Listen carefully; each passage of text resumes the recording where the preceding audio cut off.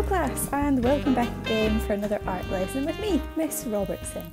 Today we are learning how printmaking works, how to print and what a print looks like. You're going to need some interesting items from your recycling bin, or perhaps some things from home that you'll be able to wash paint off of. Here are some famous prints. This first print is the Great Wave of Kanagawa. And the second print is an image of Marilyn Monroe. This is by the artist Andy Warhol. Today's artist is called Harriet Popham. Harriet Popham is based in Somerset in England, and her work is informed by travel and also her family's background in farming. She often finds inspiration from her very own back garden. Once we've drawn and cut out our lino, it's now time to use a roller with a mixture of ink and paint and load up the printing surface.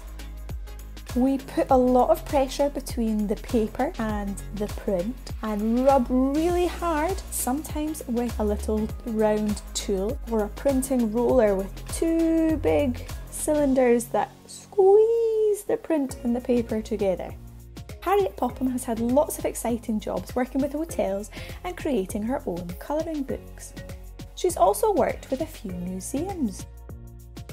So Harriet works primarily in vinyl, so most of the time she works in this material. You might have something similar in your kitchen or your bathroom.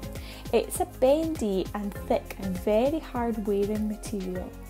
It's great for carving out and using for printing. I'm using a styrofoam takeaway tub.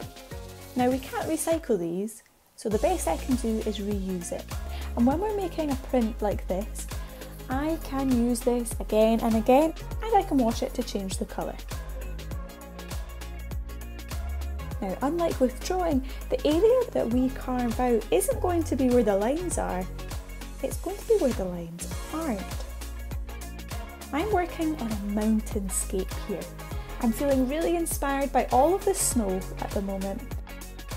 And I want to make sure that I carve out the top of those mountains so that it doesn't touch the paper and it leaves me with nice white snowy caps on my mountains.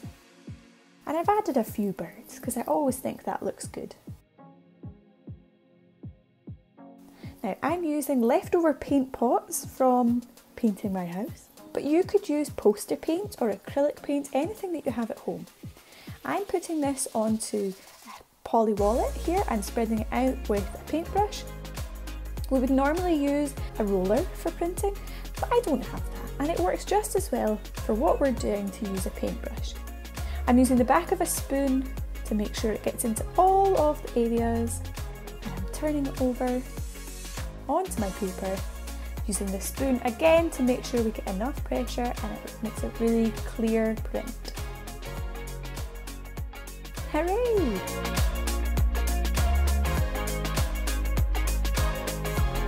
So next I'm using a little bit of yellow paint and a cork, twisting it to give me a beautiful yellow sunshine in my sky.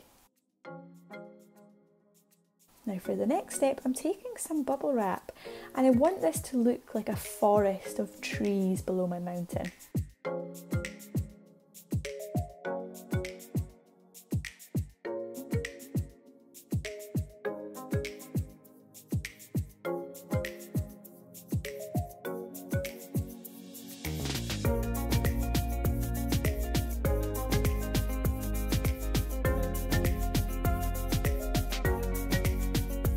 I'm using the spoon once more, peeling it off. This is my finished artwork. Make sure to upload a picture of your art to the online classroom, and I can't wait to see what you create.